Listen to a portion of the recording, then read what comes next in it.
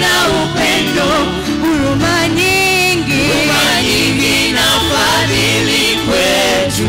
Ni sifa za thamani zake Yesu, msalabani pa Mwokozi.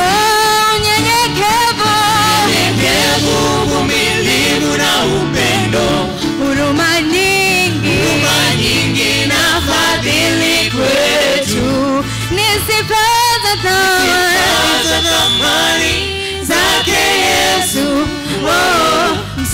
msalabani pa Mwokozi. Tumesamehewa dhambi, hatuna deni, amelipa yote Bwana, hatuna deni. Ni kazi yake, thamani yake Yesu, msalabani pa Mwokozi.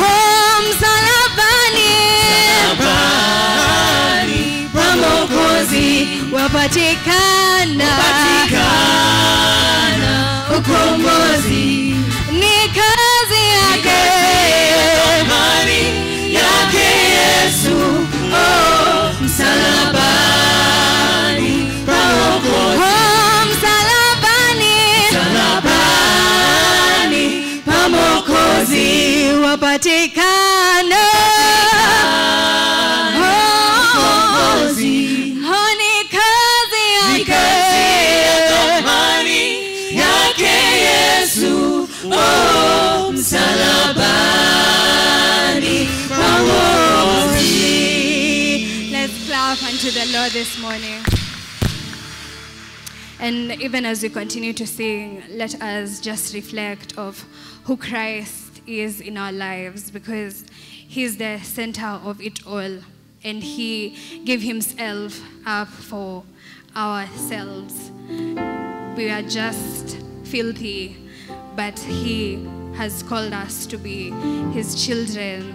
And even as we reflect of the reading that was read this morning, let us delight in Him, let us seek Him, let us serve Him, let us worship, and let us just go before Him even as we sing and worship into His name.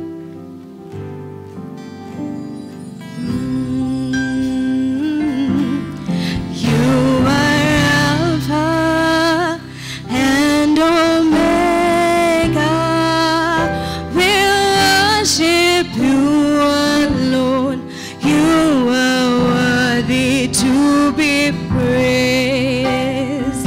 Oh, You are Alpha and Omega, we worship You alone. You are worthy. Oh, sing, You are Alpha and Omega. We worship You, we worship You.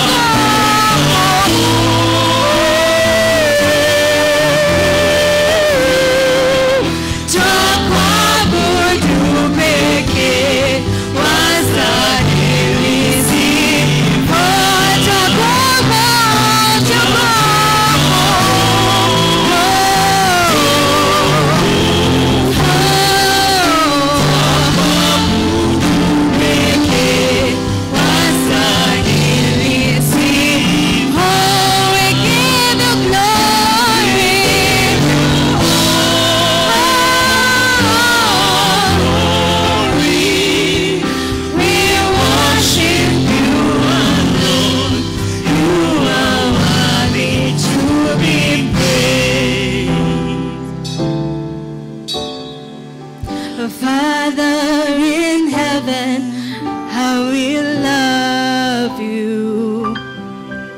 We'll lift your name in all the earth. May your kingdom be established in our praise. As your people declare your might. Oh, and blessed be the Lord God Almighty, who was and is to come. Blessed be the Lord.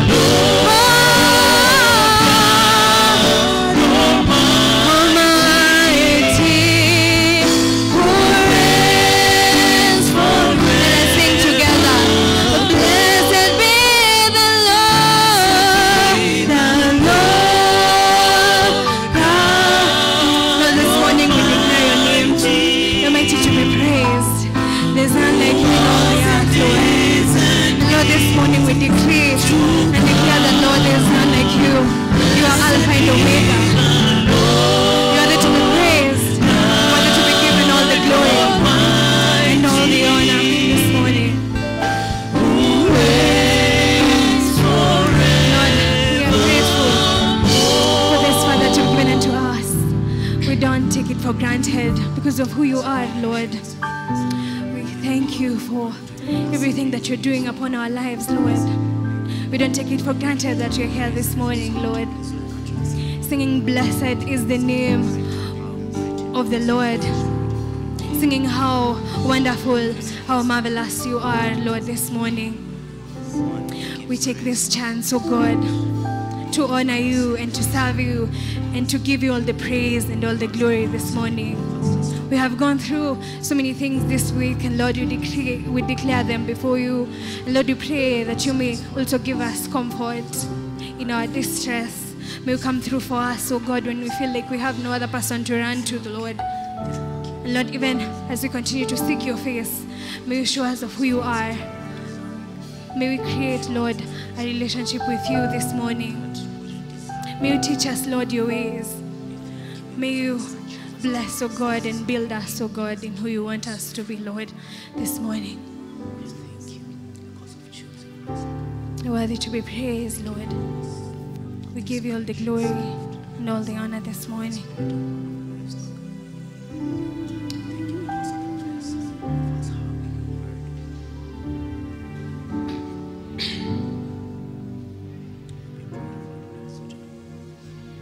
Thank you, Lord, for this prayer that you've given unto us. And it should be praised, and it should be adored.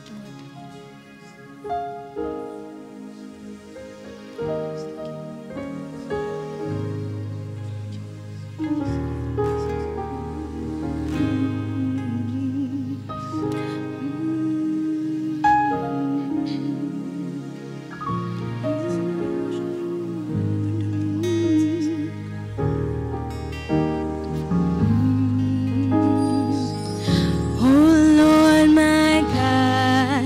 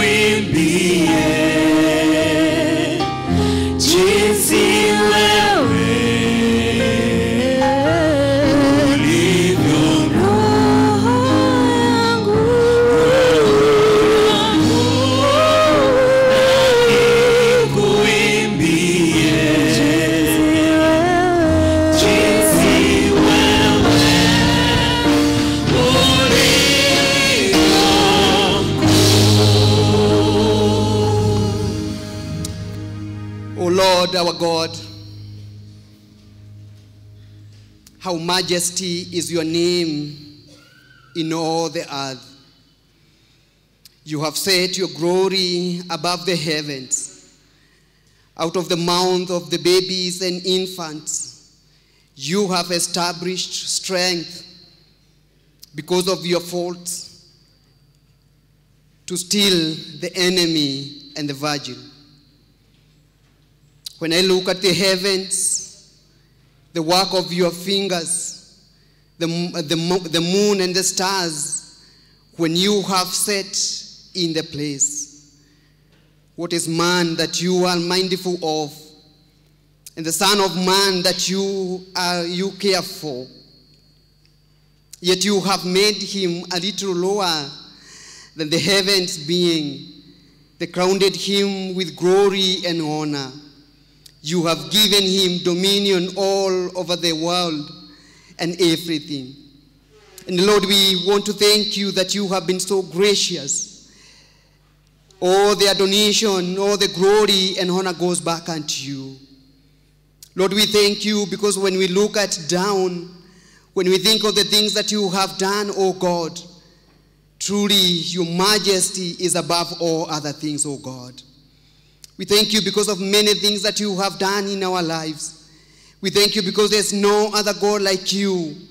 We thank you because of this man that you are mindful of, Lord. We humbly request you and pray with you that you forgive us this day. Forgive us because we have gone against your word, oh God. None of us who stand before you, none of us who does great and anything that is pleasing to you, oh God. Please, Lord, we pray and plead with you that you forgive us and you cleanse us, oh God. Lord, anything that may make you not to listen to our prayers this day, that Lord, anything that may make you not to listen to our praises today, oh God, anything that may make you not to listen to our thanksgiving from our hearts, oh God, oh Lord, we cry to you that you may forgive us and you may cleanse us, oh Lord. You are the creator and you created everything. By the word of your mouth, Lord, you made things to be established. That's the reason why we are giving all the glory and honor unto you, O God.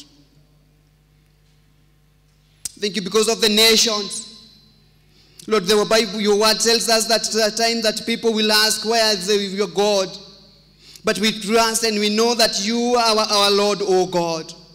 Therefore, we continue to pray and plead with you that you may continue to be gracious to our nations, O God.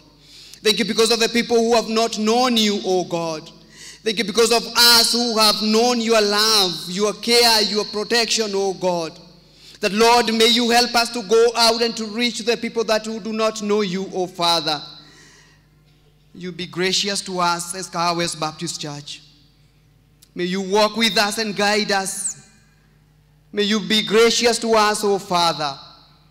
We thank you and we exalt you because there's no other God like you. Thank you because of our country, Kenya, O God.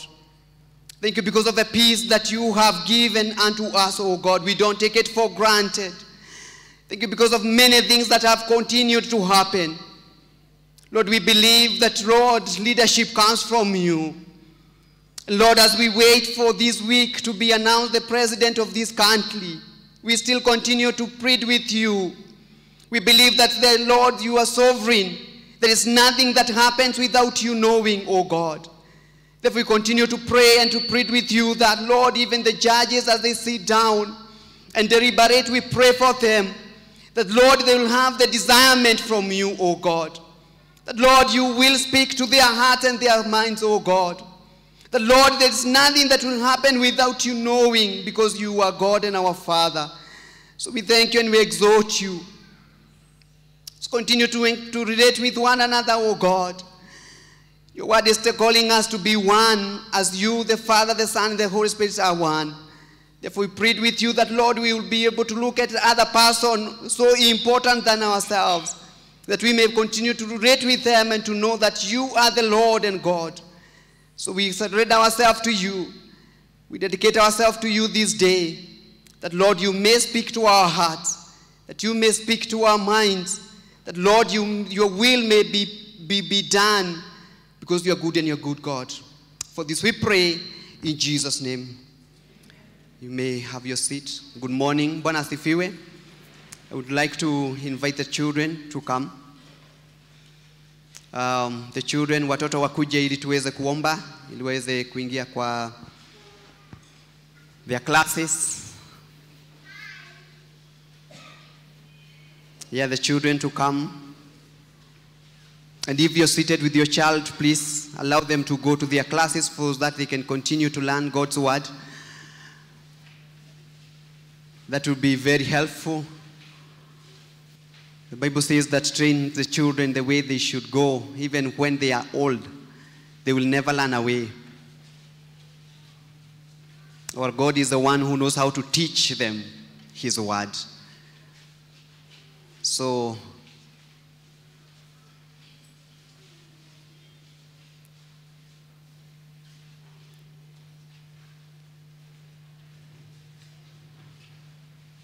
allow us to pray for them. Sovereign Lord, we thank you because of the gift of children. It says that your word, that children are a gift from you. Lord, you know how better that they can be able to learn your word. You know how better they can be able to understand your word, oh God. As you do that, Lord, we pray that, Lord, you continue to be gracious to the teachers. That, Sovereign Lord, you continue to work in their hearts and their minds. That even as they open the scriptures to these children, that they will be able to articulate them well. And even when these children, Lord, they will get to a place whereby they want to know you, we pray and plead with you that they will choose you. They will be of great help to our country, to our society, to your church and to their families, oh God. Because you're good and you're good, God. So be gracious to them and be good to them. For this we pray in Jesus' name. Amen. We can appreciate them as they go to their Sunday school classes. And I would love to invite the announcement. Yes. And as the announcement goes on, the choir be prepared to come. Yeah, immediately after the announcement, you'll be coming. Thank you.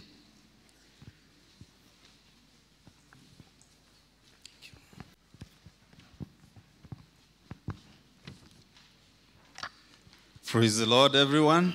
Bwana asifiwe. We are glad to be in the house of the Lord. Yes, we should. My name is Pst.Victor. I've come just to make a few announcements that we need to know. And before I do that, I want to know that whether we have any visitors today for the first time. So if you're there and you chose to come to a service today for the very first time, I would wish you lift up your hand so that we can recognize you and somebody can give you an envelope. If you're there, you can raise up your hand with me. Yeah, we have a sister here. Let's appreciate her. Thank you so much. Anyone else? Ushers, kindly attend to her. Anyone else that has come for the first time? Oh, we have another sister at the corner there. Let's appreciate. Yeah, thank you. So anyone else before I'm through with? Thank you so much for coming. May the Lord bless you. Just after this service, you'll be guided by the usher. We have a hospitality room at the front of the church here, and we invite you there just to have a word with them, let them know you a little bit more. You'll also sign our visitor's book as we have a small refreshment together. May the Lord bless you so very much. The next announcement is about tomorrow. Every Monday from 5:30 to 7:30 p.m. we have corporate prayers here in the church. So we are all invited. After you've done with your day, you've worked, your business, you can come here and wind up with prayer with the other brethren. Our pastors are in attendance, and may the Lord bless you. I also want to always mention that we have a prayer room at that complex there, the very last floor. We call it the upper room. You can come in the quietness of the day and have prayers there. We have a good room that is prepared for all of us. Today, as you can see, The service is being led by youth, so they are no longer, today they are not meeting in their regular place at the complex.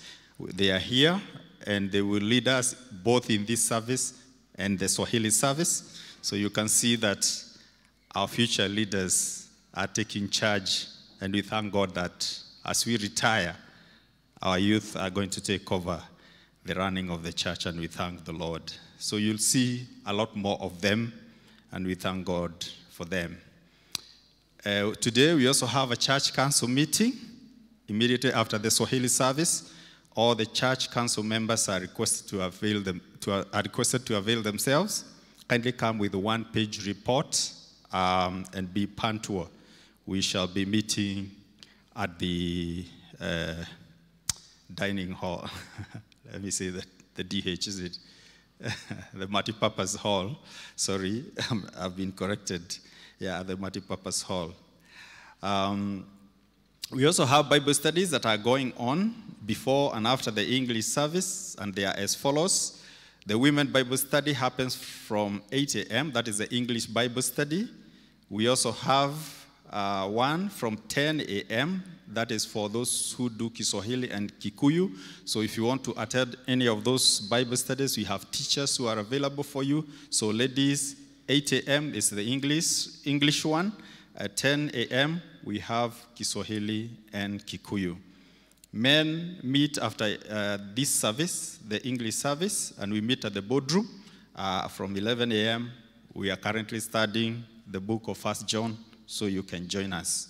The youth Bible study also happens at 11 a.m. after this service. We also have an announcement from ladies. All ladies are reminded of their prayer breakfast on Saturday, 10th of September. That is the coming one here at the sanctuary. And this will happen from 6 a.m. to 9 a.m. It's good to come early in the morning and meet with the Lord, so you are invited. We also have a Thanksgiving. We want to thank those people who attended the evangelism training session yesterday. There was a training for evangelism. All those who attended, we thank God for you. And next time we call, it's for every one of us in the church so that we can come and be taught how to disciple, how to go out and do some outreach. So next time, let us join with the others. Then we have a final announcement about Shosho Lois. We know about her, or those who do not know, I'm sure you've been explained. She used to be a member here, old. She moved to Nakuru, and she passed on. So her burial will happen on 6th of September in Oljororok, Nakuru. So we are requesting those who want to attend can register at the church office after here for logistics. So we may need to know the issues concerning transport. So if you want to attend, kindly register at the church office, and the Lord will bless you. Thanks so very much. Enjoy the other part of the service. And our choir is coming. Asti, very bright and looking good. Let's appreciate them. Thank you so much.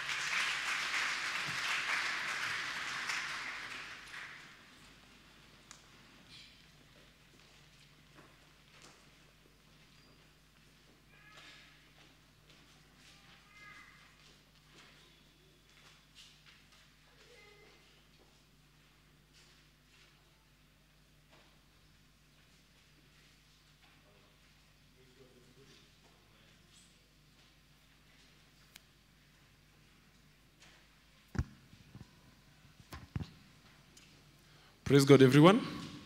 Praise God again. My name is Peter Kamau, and I have a nickname that is quite known by many of us, which is Miles. So you can feel free to refer to me by any of those. I'm going to be your service leader. I'm super happy to be here with you guys, and I want to welcome you for the same.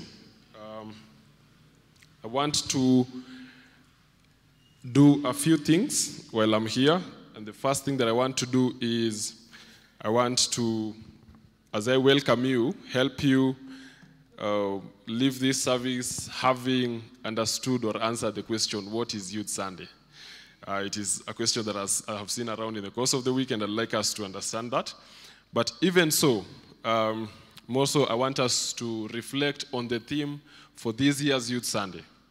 What does that theme look like for us, and what does it mean for us? So having understood the theme, you will understand two things. One, you'll understand why we need Youth Sunday. The other one, you'll understand what is the objective, what is your objective, what is the objective of the planning team for this Youth Sunday. And then now I'll give you an announcement about what you have been prepared for after this service. Now that it is Youth Sunday, then it is not a usual service. And I want to answer the question, what is Youth Sunday? To answer this question for you, I will take you to a small writing or text that had been drafted by one of our committee members. And I'll request anyone who's projecting to project Timothy 4:12. Timothy 4:12. Fast, Timothy. 1 Timothy 4:12. Yes, it reads, let no man despise thy youth, but be thou an example of the believers, in word, in conversation, in charity, in spirit, in faith, and in purity. And so just to read the portion that I have requested to share with you, it says that this day, Youth Sunday, is a day that serves as a reminder to we, the church, of the words in this good book, which you've just read from. My fellow members fellowshipping with us here. Youth Sunday provides you with a perfect opportunity to demonstrate to the church that discipleship is ageless. That even at our young age, we can be true followers of Christ. So be it in our conversations, or in our teachings, or in our mannerism, we ought to maximize this very opportunity that has been given to us by Christ to prove that we are indeed the salt of the earth, as it is written in Matthew 5. So I'm requesting you to forget, together with the team that was planning for you, I'm requesting you to forget the pomp and color, forget the program, forget the dress code, forget the attendance. Our attendance, agendas, our goal is to all fellowship in Christ and in Him alone. The theme there of his, I don't know if they have the poster, you can project the poster. The theme is love and unity. The theme of Youth Sunday is love and unity. And I'm really blessed to be given the chance to speak on the same, for which, according to me, what I understand is unity is a practice that results out of love that is present between whoever we are talking about here in this context. So for Kahawa West Baptist Church to be able to fully and effectively practice what our annual theme is, which is also our theme for Youth Sunday, to reflect on the fact that we were called to unity in Christ, then the best way we can arrive at that is through practicing love. The practice of it, not the knowledge of it just, but the practice of the same. The practice of love. Ephesians 4:23, which is our theme verse for today, Christ shares with us that he says, be completely humble and gentle. So he's trying to bring out, how can we get there? So one, he's requesting us to be completely humble and gentle. He's requesting us to be patient with one another, bearing with one another in love. So he's already alluding to the fact that there might be hiccups here and there every so often when we are together. But he's asking us to be humble, gentle, patient, bearing with one another in love, making every effort, not just little effort, but every effort to keep the unity of the Spirit through the bond of peace that we have. And so I want to give you an opportunity to practice this today. Most of the time when we come to the service, you pop in, you sit where you prefer sitting. Most of us have favorite places for sitting. The service is over, you've given, you leave, you get to your car, or if you're on Mitsubishi, you do that, and you're home. And then week after week, that's what you do. But that is not what Christ has called us to. His main objective is not for us to come to church, fellowship with him, and leave, but he's calling us to fellowship with one another. And so I can see that the service is seriously packed. I had an agenda to ask you to say hi to somebody, but since this might take the sermon time, I will challenge you that after this service, after the Kiswahili service, that is in the afternoon, around 12:30, I want to challenge you to consider any effort that you can do within yourself, to make an effort and to know one person. Now, when you're considering who to know, who to interact with, please ensure that it is either somebody older than you or younger than you. Yes, that cuts across. So you see, if you're a youth, you'd also make an effort to know a Sunday school child or know one of our parents here, Then don't know that person whom you're used to. You see, for example, I know that Mr. Kigoshi's daughter would perhaps want to interact with the dad. Save yourself that. You guys are going to meet at home.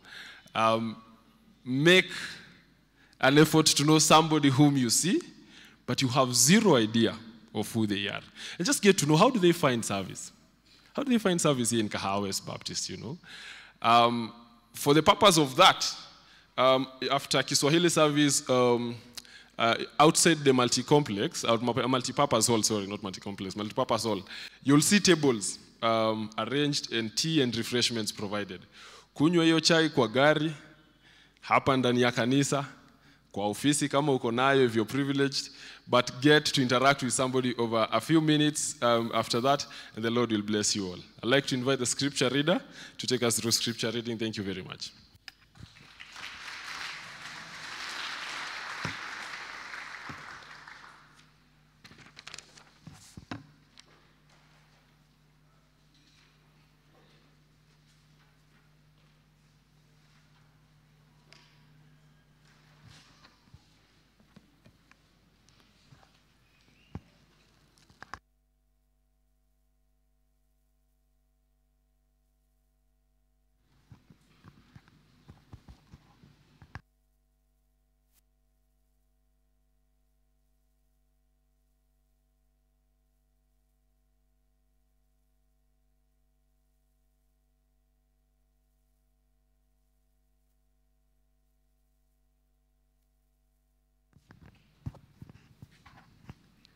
Praise God.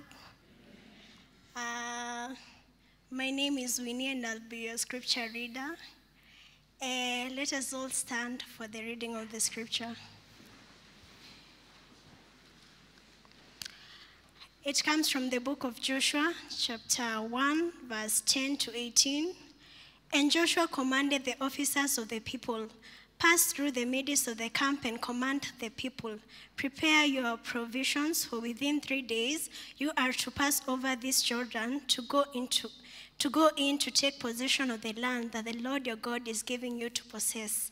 And to the Reubenites, the Gadites, and half the tribe of Manasseh, Joshua said, remember the word that Moses, the servant of the Lord, commanded you, saying, the Lord your God is providing you a place of rest and will give you this land.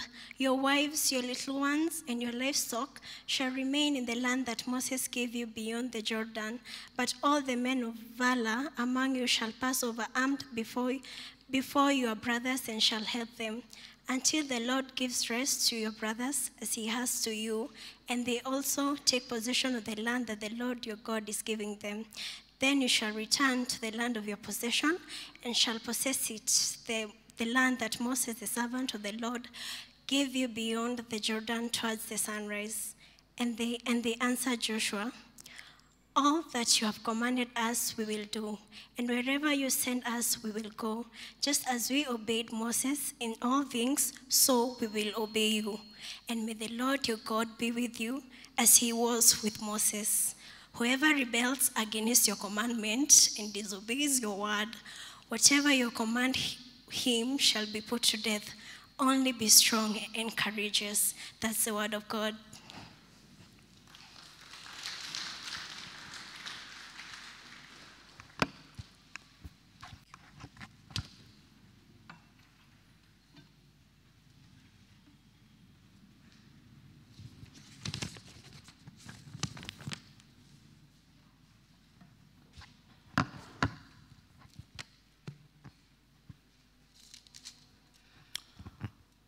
Good morning.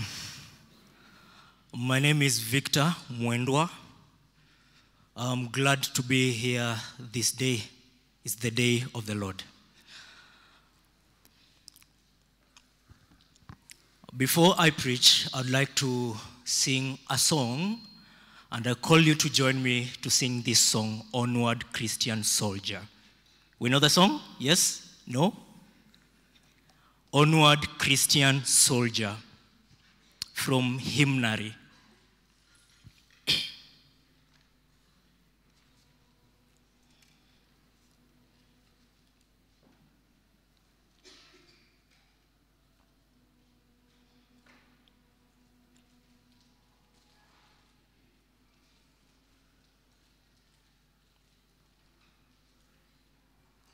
Here we have the lyrics.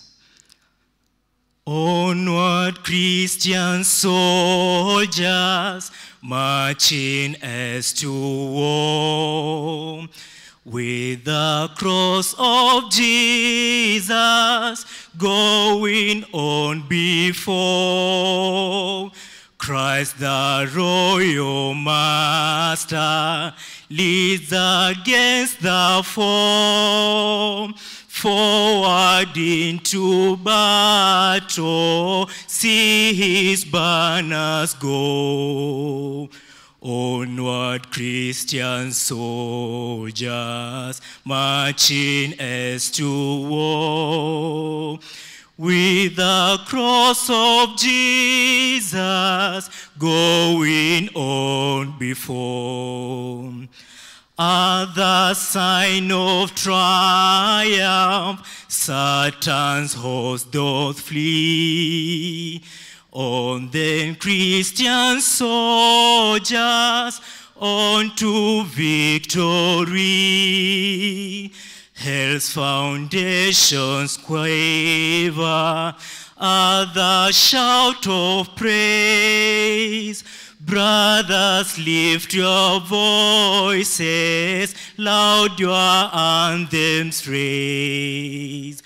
Onward, Christian soldiers, marching as to war.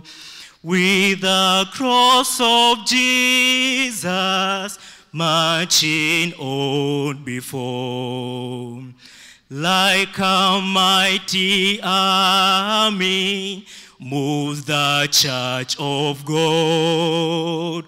Brothers, we are treading where the saints have trod.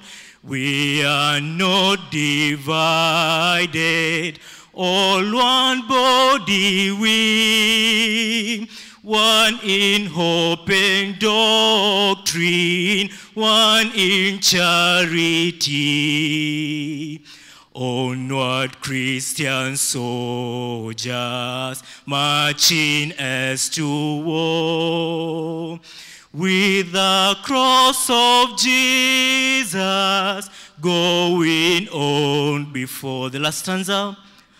Onward then, ye people, join a happy throng. Blend with your voices in the triumph song. Glory loud and honor unto Christ the King.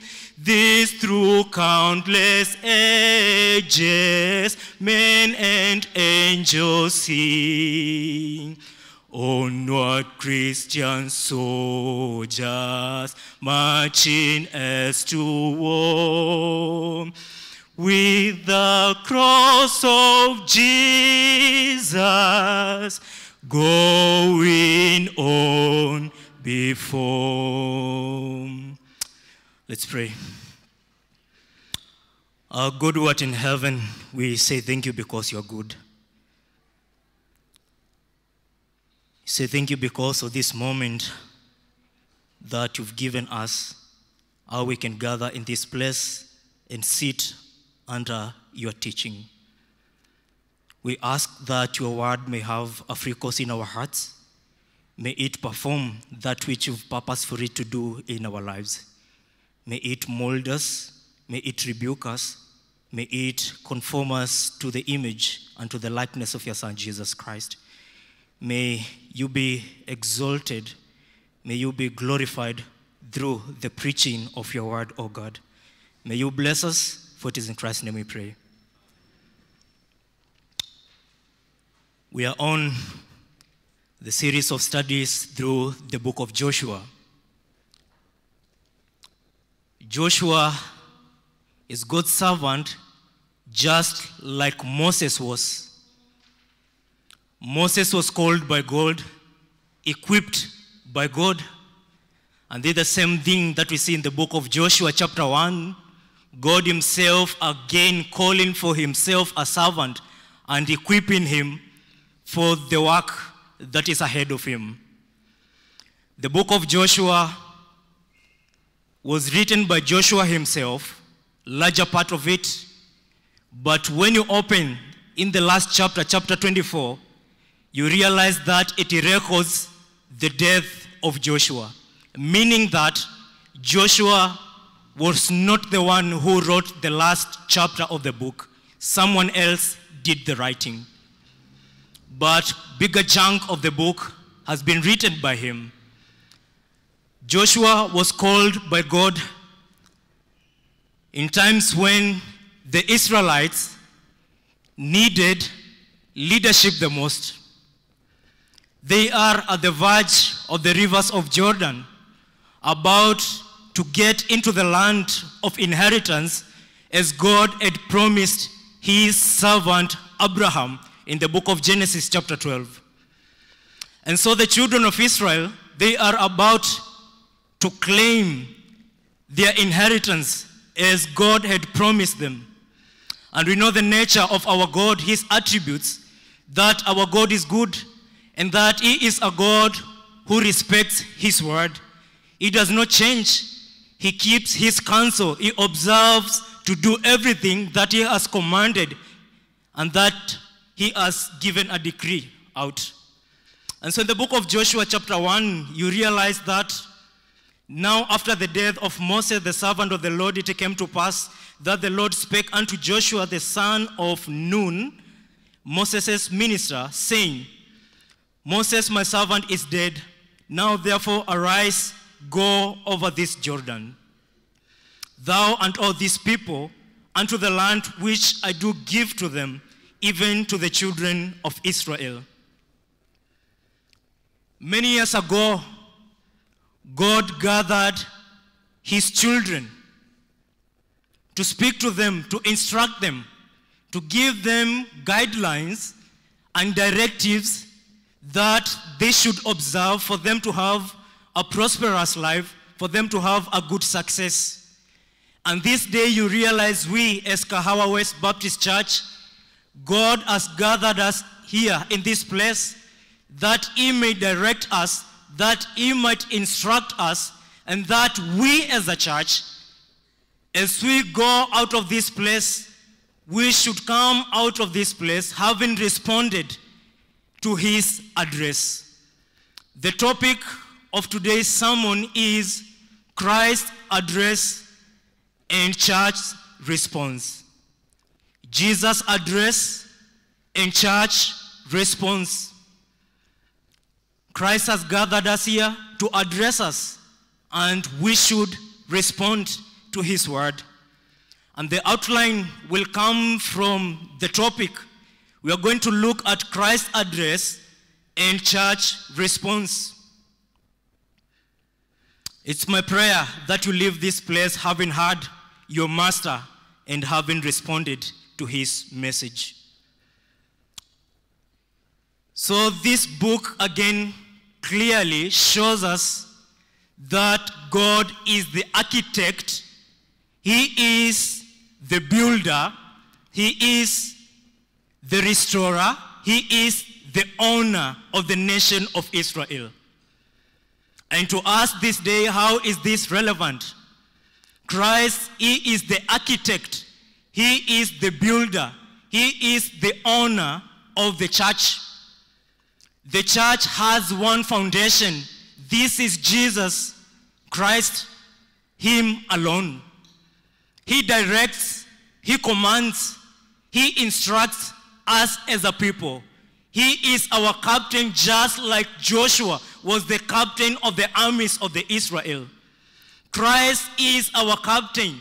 We draw our strength, we draw our command, we draw our instructions from our captain, who is Jesus. And so Joshua begins by telling us that Moses is dead, reminding us of the dispensability of men, again reminding us of the indispensability of God. Men may die, but God's work must move on. No one is the custodian, is the custodian of God's work. No one is the custodian of Kahawa West Baptist Church. No one is the custodian of the church but Christ himself. Moses died, and his death did not deter the children of Israel from marching on and possessing the land of inheritance. People die, but God's work moves on. Church belongs to Christ. He purchased it with his own blood. He paid the utmost price. He ascended upon that hill, a bloody place called Golgotha. He died for us. He paid the sinner's price, that you and me, we can have this moment, we can have access into the heavenly courts. And therefore Christ, he is the captain, he is the commander of this great army seated in this place. That's why every day we sit here, we like to hear from him. His word is sweeter than honey. His word directs us. His word makes us wiser unto salvation. And therefore, no one is the custodian of God's work. Moses is dead, and God is calling to himself another man to lead his people. He calls and commissions Joshua. And we see another language used in chapter 1 of the book of Joshua. We see the word Jordan. So they are camping in a place called Shittim, and they are about to be instructed to march towards the verge of the rivers of Jordan. Many people teach and believe that Jordan symbolizes death. Jordan does not symbolize death in the Bible. Many people teach and believe that crossing the Jordan and entering into the land of promise symbolizes us dying and entering into the heavens. That is not the message being given in the book of Joshua. Jordan and the land of Canaan is not a picture of death and the heavens. In heaven, there is no fighting. In Canaan, they were to fight. So Canaan is a picture of a militant church. Our lives, our everyday lives, we fight as long as we are in this part of eternity. Every day, so long as you have believed in the Lord Jesus Christ, you have enrolled into his army. And you must march onward with the cross of Jesus leading you, directing you, giving you strength and confidence and courage that is needed for you to subdue the enemy. So in the land of Canaan, the Israelites were to fight. There was death, there was pain, there was sorrow. And in heaven, there is no death, there is no sorrow, there is no pain. In heaven, there is no enemies. There are no territories for us, to take. But in Canaan, there were enemies and there were territories for them to take. So Canaan is never and is not a picture of heaven. And so we see Canaan is not a picture of heaven, as many teach, and Jordan does not symbolize death, as many believe. And so Christ, who is our Joshua today, he is our captain. He commands the church. Joshua commands and leads Israeli armies against its foes. And Christ today commands and leads the church against its enemies. In the book of Ephesians, you remember the whole armor of God. It's spiritual warfare. We are not fighting against flesh and blood, but against principalities, against powers. And so Christ is the one who is leading, is the one who is commanding us as a people. Now let me get into today's outline. Christ's address. Then Joshua, verse 10, then Joshua commanded the officers of the people, saying, pass through the host and command the people, saying, prepare you victuals, for within 3 days ye shall pass over this Jordan, to go in to possess the land which the Lord your God giveth you to possess it. And to the Reubenites, and to the Gadites, and to the half tribe of Manasseh spake Joshua, saying, remember the word of which Moses the servant of the Lord commanded you, saying, the Lord your God hath given you rest, and has given you this land. Your wives and your little ones and your cattle shall remain in the land which Moses gave you on this side Jordan. But ye shall pass before your brethren, armed all the mighty men of valor, and help them, until the Lord has given your brethren rest, and he has given you, and they also have possessed the land which the Lord your God giveth them. Then ye shall return unto the land of your possession, and enjoy it which Moses the Lord's servant gave you on this side Jordan toward the sun rising. So Joshua is addressing the children of Israel. He's calling all the officers representing all the tribes. But to be more specific now, he narrows this conversation to 2.5 tribes. The tribe of Reubenites, the tribe of Gad, and the half tribe of Manasseh. The half tribe of Manasseh and the Reubenites and the Gadites, they were interested, them remaining on the eastward side of the rivers of Jordan, of Golan Heights. The place is well watered. It was fertile to feed their flocks and also for them to live. Nothing wrong with that. God had already given them the land. If they desire so to be on this eastern side of Jordan, well and good. But Joshua calls them to instruct them and to tell them that there is work ahead, and that you can leave your wives and all the possessions that you have, but send your army men that they may tag along the other tribes. They may go help them fight their enemies. You realize as you interact with the book of Joshua that we had the central campaign, that as they started attacking the land of promise, they started with the central campaign. It's not the usual campaign that we have, ya kutafuta kiti ya kuchaguliwa, no. But now the military terms of campaign. So they had to start by them attacking the city of Jericho and the city of Ai. That was the central campaign. After the central campaign, they were to move southward, displacing, destroying, killing, wiping away all the tribes on the south part of the land of Canaan. That was the southern campaign. And later they were to march towards the northern part, the northern campaign. And so this is how their military strategy was. And so Joshua has gathered all these tribes and is addressing them and giving them instructions. And it's upon these tribes, them to pay careful to be attentive to the instructions of Joshua. And to realize we as church, Christ every Sunday and every other day, because every day is the day of the Lord. He gathers us to instruct us. And it's our responsibility as a people, as a church, for us to pay careful attention to his precepts. And so Joshua gathers all these groups and he instructs them as God had instructed him. So Joshua commanded the officers of the people, saying, pass through the host and command the people, saying, prepare you victuals, for within 3 days ye shall pass over this Jordan. So they are by the rivers of Jordan.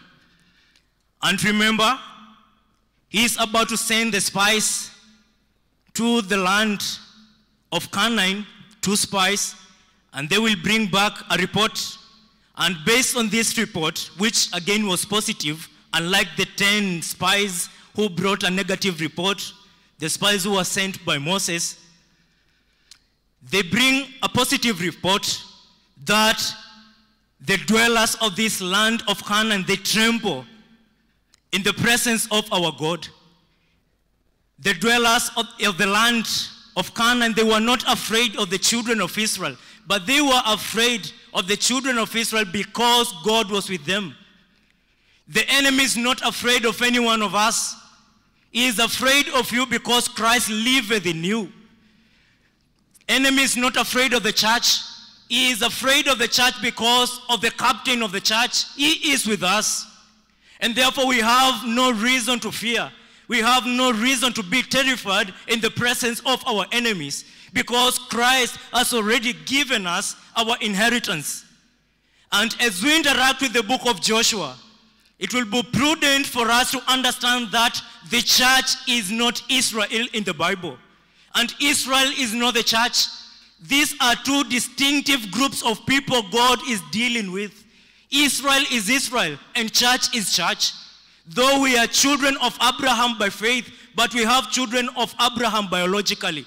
So these are two distinctive groups of people God is dealing with. And so God is calling the children of Israel and is addressing them. I'd like us to see great contrast between the commander of the armies of Israel and the commander of the armies of the church. Joshua was wanting, but our commander, Jesus Christ, he is perfect in all ways.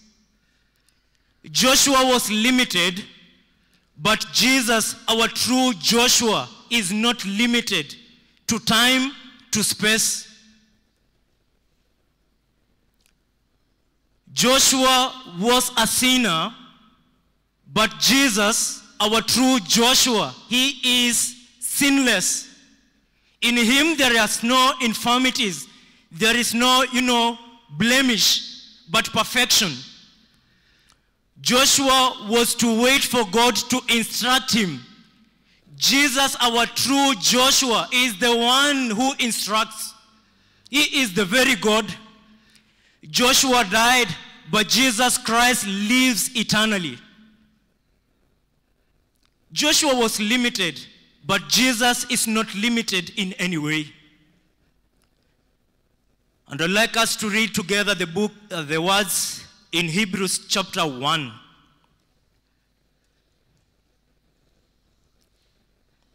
Hebrews chapter 1, I read.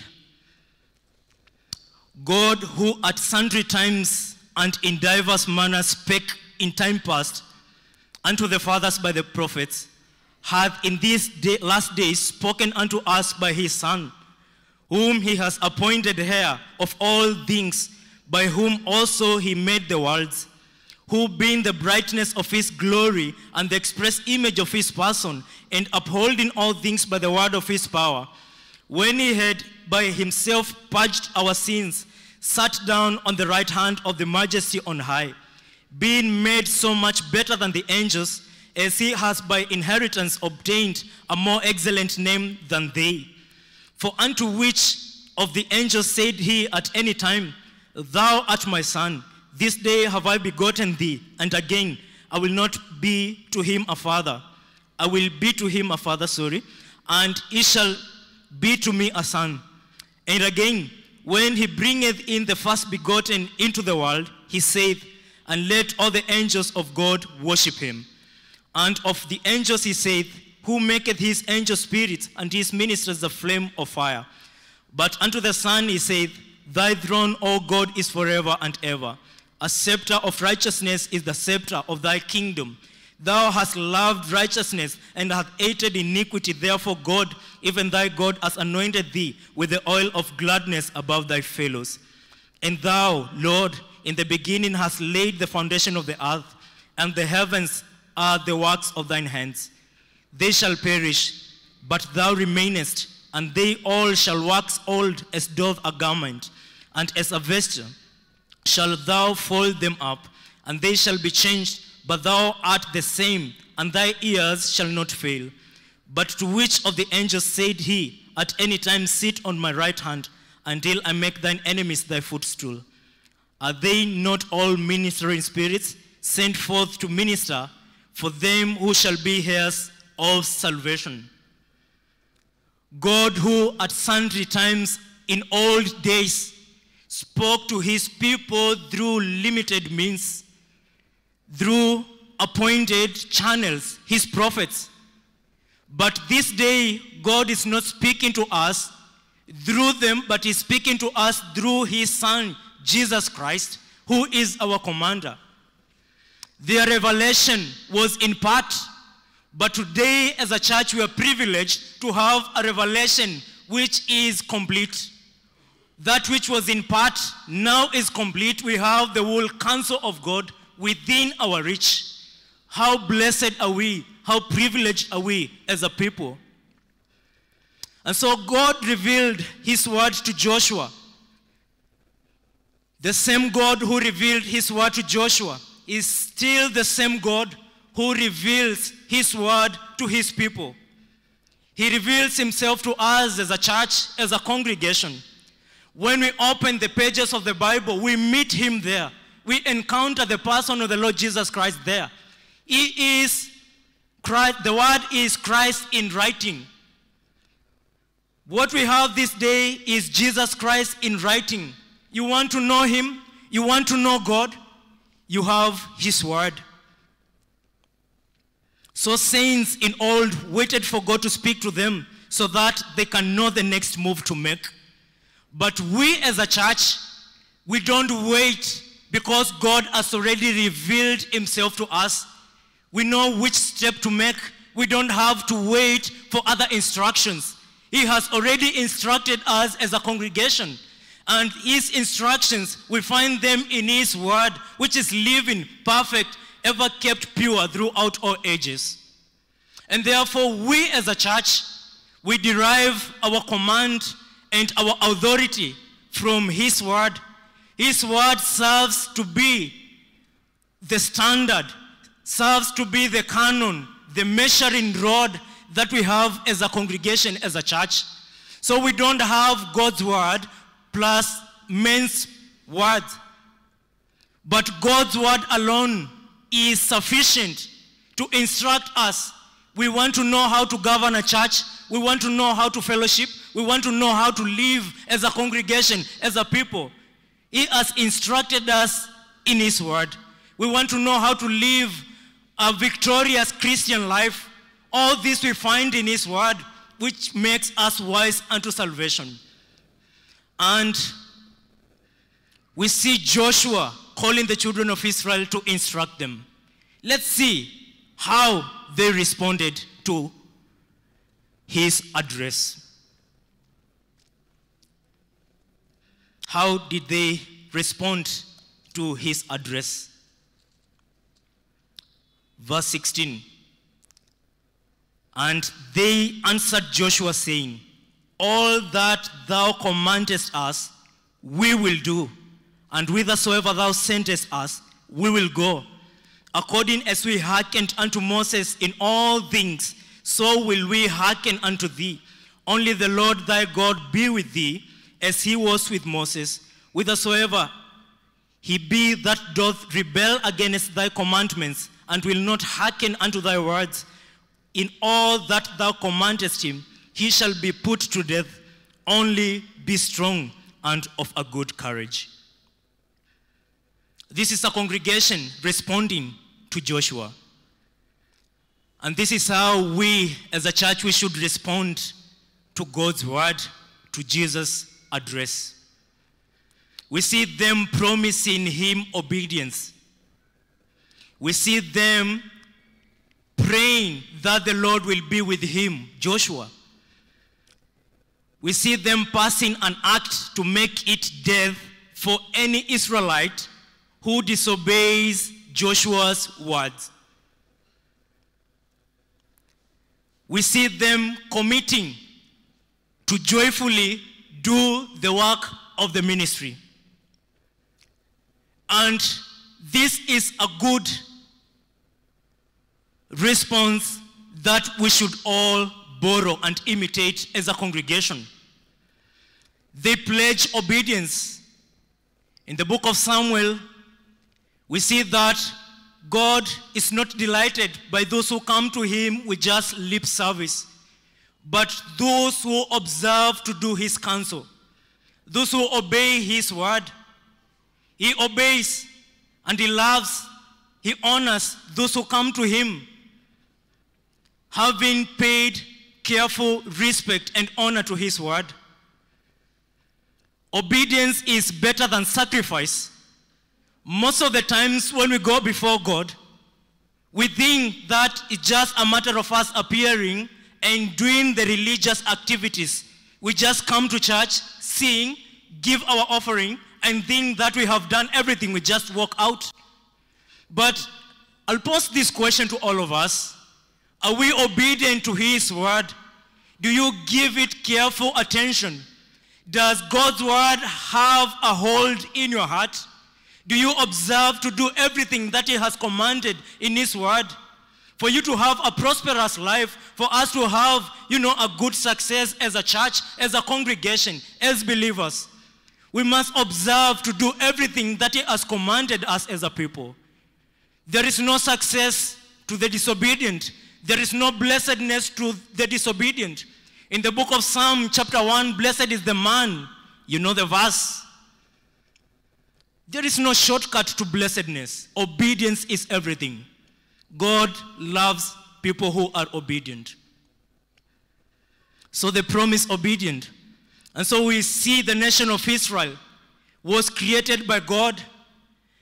And church is for those who have been called out of the world into his kingdom. God himself initiated the calling of his servant Abraham. Abraham is not the one who saw the need of him turning to God. But God himself called him and told him to move from the Ur of Chaldee. And God makes all these promises to bless him, promise of a seed, promise, of nation, promise of land to his servant Abraham. And we see him promising him that your descendants shall be slaves in a foreign land. And we see God promising that I will deliver them after a period of time. And God, for sure, he delivered his people from Egyptian slavery.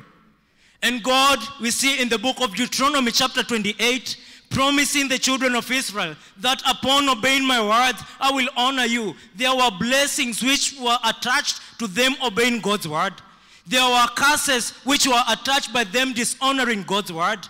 And so God is not a respecter of anybody. He's not a respecter of a person, a deacon, a member of a church. He's a God who honors his words, and he loves people who give his word careful attention. And therefore, we see a congregation being called by God, led by God, governed by God. The nation of Israel was to be a theocratic nation. There, God, governed by God.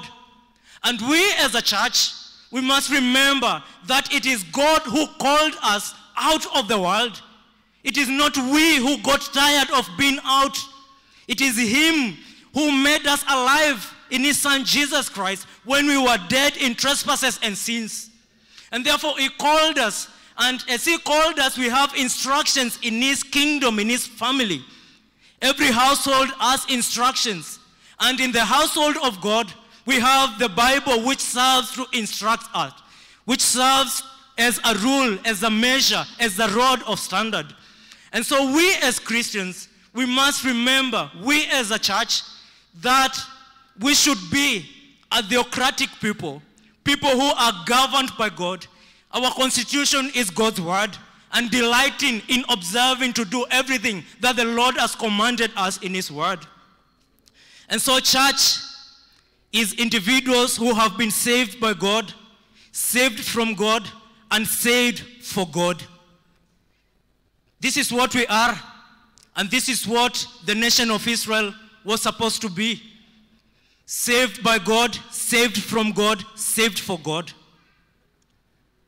Can we say, many of the times when we are giving our own personal testimonies, we say that I am born again and Christ is Lord over my life. Do we understand what Lord is most of the times when you use that word? It means that he is your master and you are his slave. You draw your instructions from him. And we as a church, we must acknowledge that God is our master. He is our owner. He is the one who owns us. And therefore, we should honor him with our lives. So church is a purchased possession of Christ. He purchased it with his precious blood.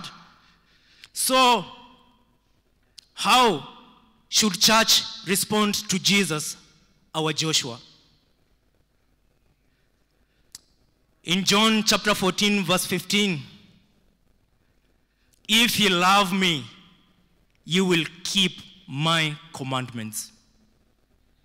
Do you love him? Do I love him? Do we love him? It's easy to say that we love him, but come to think about it. Do we observe to do everything that he has instructed us in his word? Loving him is not just lip service, but our lives, the way you live from Sunday to Sunday, your conversation, your walk, your conduct. Do you honor him? Do we honor him? Is he our master? Like, can God give a testimony of you as an individual, of us? Like we see in the book of Job. He's giving a testimony of his servant Job. Can he give a testimony of us as a congregation?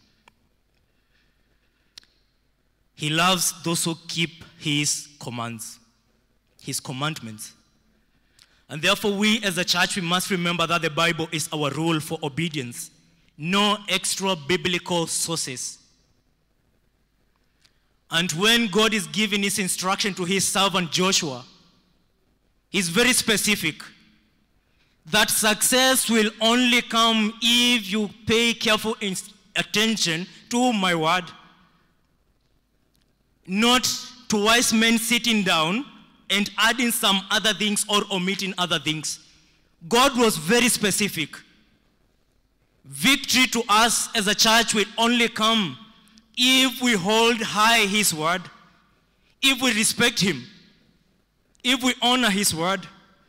And therefore the Bible is full of duty obedience passages. Our duty as Christians is to obey, nothing more, nothing less. Our duty is to obey his word, for us to have a prosperous life and for us to have, a good success, obeying God's word. We don't obey God's word to merit our salvation. Not that. It's not a legalism thing. The children of Israel were not to obey the words from God's servant Joshua to merit their salvation.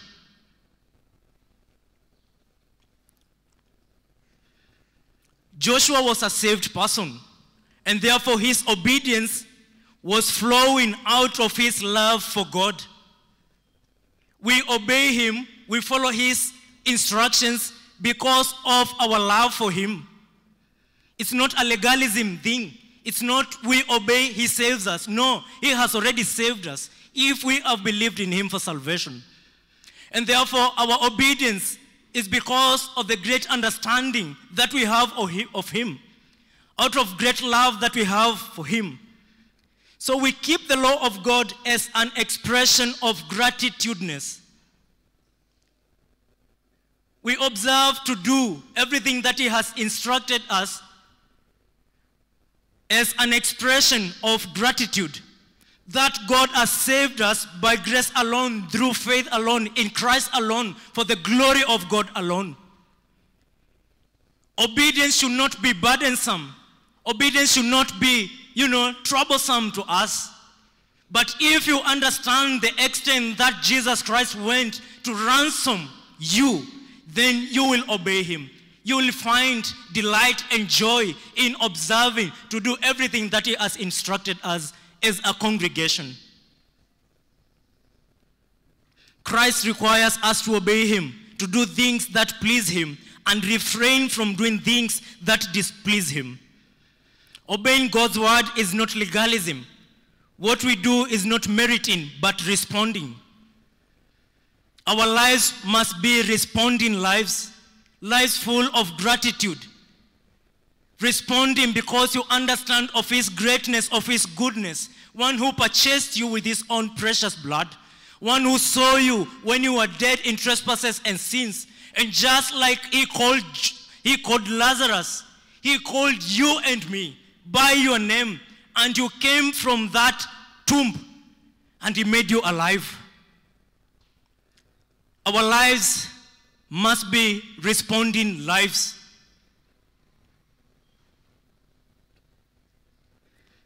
We have not been saved by our own obedience.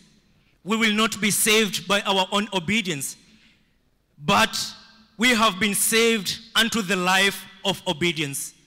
Not saved by works, but saved unto works. If you know him, if you understand him, then you will delight in serving him. And so the children of Israel, they are responding. They understood how this far that God has brought them. They knew of his greatness, of his goodness, and therefore they were responding to that. God wants us to be a theocratic people, God-governed church. As I conclude, remember he saved us. He made us his people, not because we are any better than others. We don't know.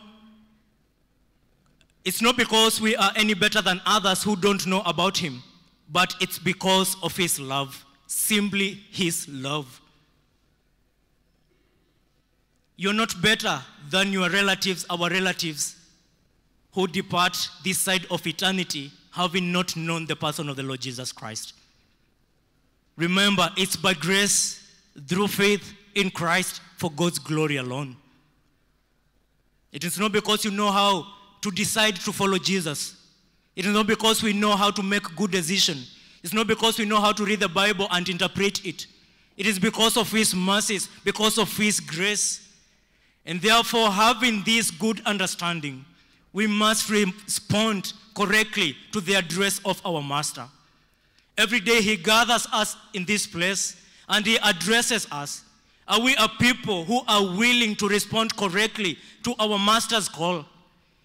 He instructed them that they stay in this place for a period of 3 days, and after this they were to march by the rivers of Jordan and enter into the territory of promise.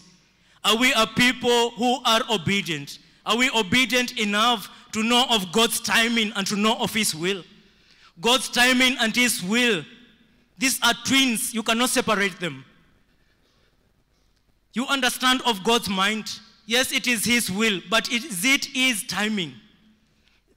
God instructed them, he told them that you will cross over, but you have to camp in this place for 3 days, and that they did. Do we understand of God's mind? Do we know of his will? And do we know of his timing? Just like the children of Israel knew of their promises, you and we as a church, do we know of the promises that Christ has given us as a church? And when we go before him, do we pray in line with God's mind?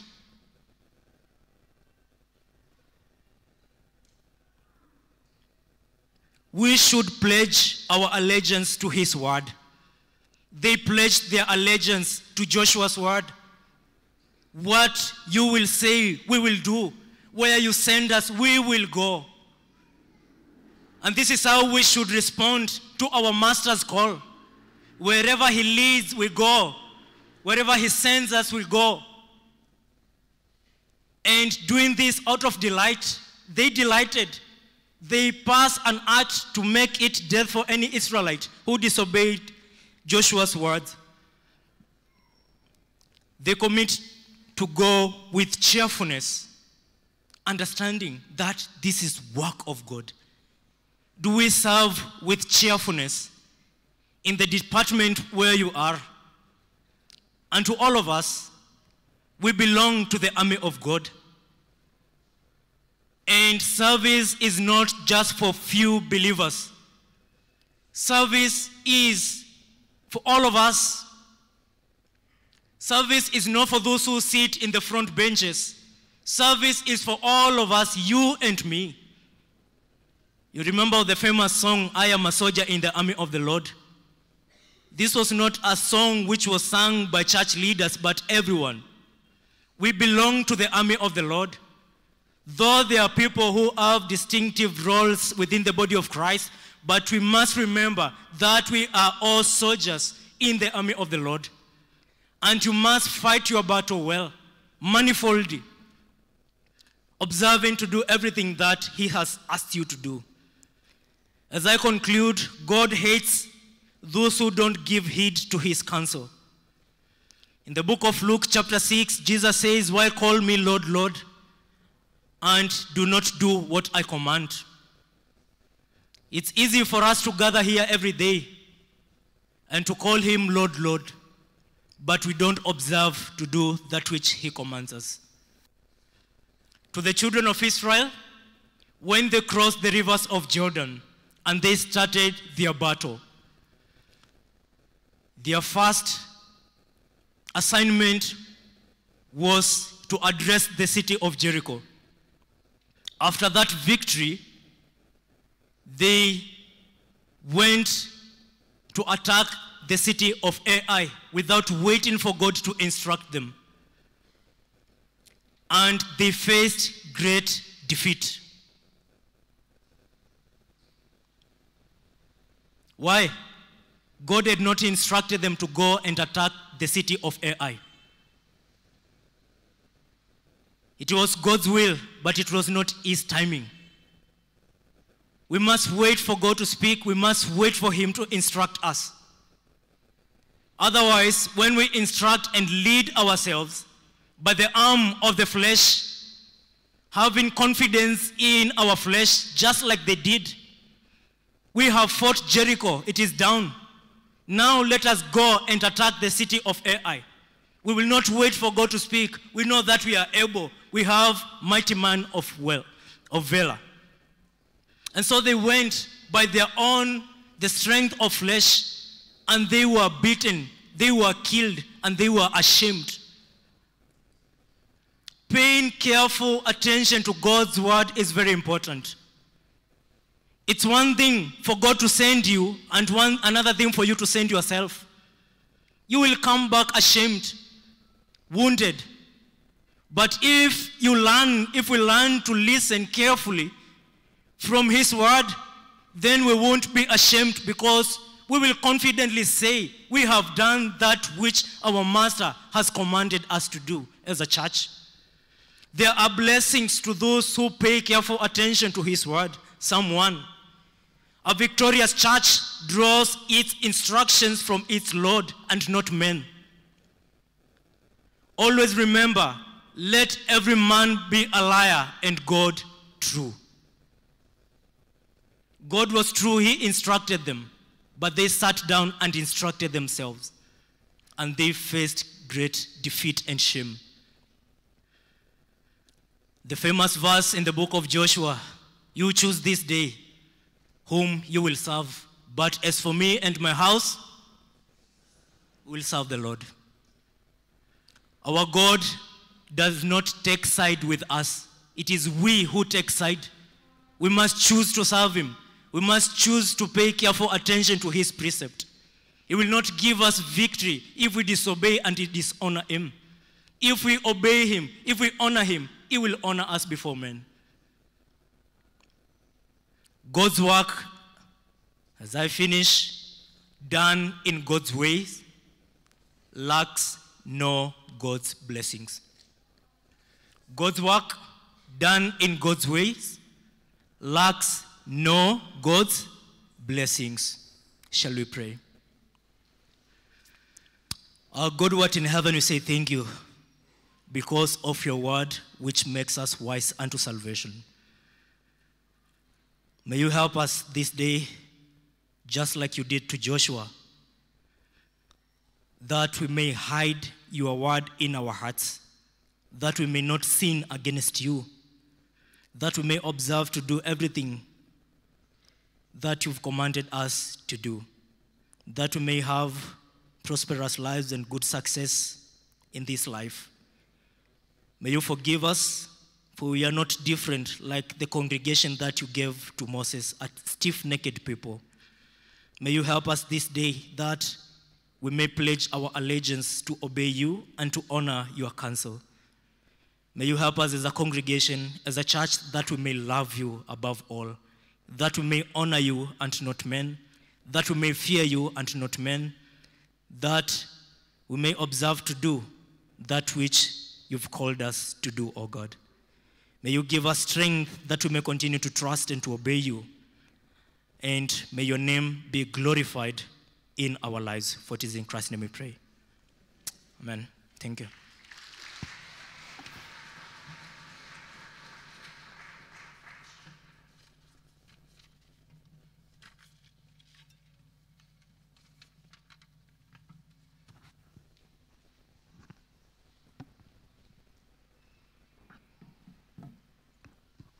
Thank you, Pst.Victor, for that reflection. I am particularly interested by how through their preaching, he labored on the plurality, not the singular of the pronouns, those we, which refers to the body of Christ. So, a number of reflections about how we should respond. And now the assignment is on the we. Not just you as the individual, but we as the body of Christ. How do we come together and walk together in response to these demands that Christ is making? You know, in 1 John 4:7, Christ says, "Dear friends." I like the idea of reflecting where I work at. Most of the times when the boss is around, you realize people are moving by themselves, which is something that happens almost in every place. Now imagine when my boss would come and then call us dear friends, you know.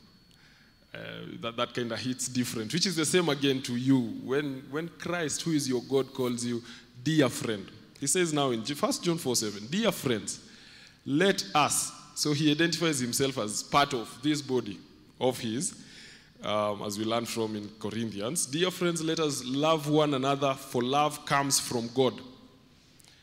Everyone who loves has been born of God and knows God." Then in verse 8 he says, "Whoever does not love does not know God, because God is love." So it's interesting how he calls us friends and how he gives us a very precise way to know whether we are part of him or not part of him.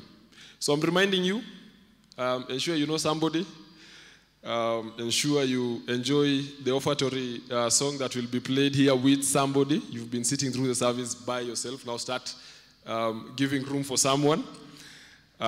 Greet somebody whom you don't know after the service. If need be for time, you can enter the multi-purpose hall. Kuna viti zimepangwa huko just for the purpose of you guys interacting. Immediately after, we will have Kiswahili service, but if you need more time, hata time ya refreshments is potosha, sasa enda na mtu mkunywe kahawa. Yes, I'm saying coffee because I love coffee, but kama when you are chai, when you are sleepover, do these things as all of us reflect on this work that Christ has called us to. I will ask the praise and worship team to come and take us through the offertory session. I'll request us to stand kindly. The projection team, you can give us the pay bill number. If you have cash, you can drop it at any of the offertory baskets in any of the exits closest to you. For the pay bill number, the number is 582,800. It's going to be projected, and I'm going to buy at least a minute for those who are giving through the pay bill number to do so. And if you're giving through a mode which is not within any of the ones that I've presented, after the service you can come straight ahead to the church office, and the secretary can assist you in whichever other way you want to give through. Asante sana.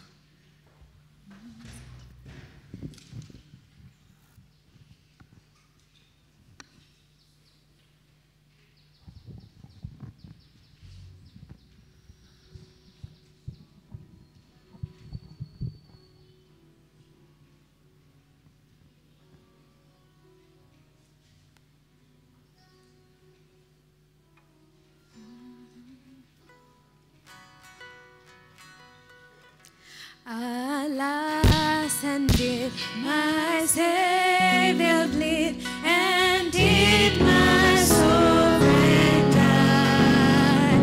Wounded, devoid, that sacred head, for such a woman. Oh, at the cross, at the cross, at the cross, where I saw the light, and the burdens of my heart rolled away. Was there by faith I received my sight, and now I am happy all the day. Was it for sins that I have done? He groaned upon the tree. Amazing pity, grace unknown, and love me. Oh, at the cross, at the cross, at the cross, where I first saw the light, and the burdens of my heart rolled away. It was there by faith I received my sight, and now I am happy all the day. Oh, at the cross, at the cross, at the cross, where I first saw the light, and the burdens of my heart rolled away. It was there by faith I received my sight, and now I am happy all the day. Well, the sun in darkness hide, and shine his glory seen. When Christ the mountain maker died, among the creatures. Oh, at the cross, at the cross, at the cross, where I first saw light, and the burdens of my heart rolled away. Rolled away. There by faith I received my sight, and now I am happy all the day. Oh, at the cross, at the cross, where I first saw the light, and the burdens of my heart rolled away. Rolled away. It was there by faith I received my sight, and now I am happy all the day. As you stand, let's believe and pray. Thank you, Lord, for blessing us with what we have given unto you, Lord. Thank you for these resources. Thank you, Lord, for the chance to give to you. Thank you, Lord, that at times we lack, and some of us may not have been able to give. We ask that you enable us, Lord, every time. And most of all, we are very grateful for just this privilege, to come to you through giving. May we receive all glory and honor. It is in Jesus' name. Amen. I wish to remind our visitors that the ushers are waiting for you so that they can take you to our hospitality place of interaction. So feel free. Any of the black gentlemen or ladies outside there. Thank you so much. I want to invite the pastor for the benediction. Shall we say the word of the grace together? May the grace of our Lord Jesus Christ, and the love of God, and the fellowship of the Holy Spirit be with us now and forevermore. Amen. Shalom. Oh, at the cross, at the cross, at the cross, where I first saw the light and the burden.